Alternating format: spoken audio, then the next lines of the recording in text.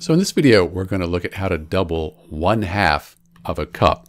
And it may seem obvious, but lots of times people want to check their work, make sure they're right when they're doubling a recipe or something. So here's how you do it. Probably the easiest thing to do is multiply this by 2. And I like to think about it as 2 over 1. That way, it's still 2. 2 divided by 1 is 2, but everything lines up. 1 times 2, that equals 2, and 2 times 1 is 2. So you get 2 over 2, and 2 divided by 2, that's just 1. So 1/2 of a cup doubled is just 1 cup. So not too bad. There is one other way we could do this.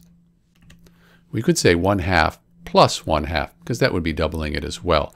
And here, since the denominators are the same, we keep those the same. 2 stays the same across, and then we add the numerators. 1 plus 1 is 2, and we have the same thing, 2 over 2, which equals 1 cup. And that's how you do it. It's Dr. B, looking at how we can double 1/2 cup. Thanks for watching.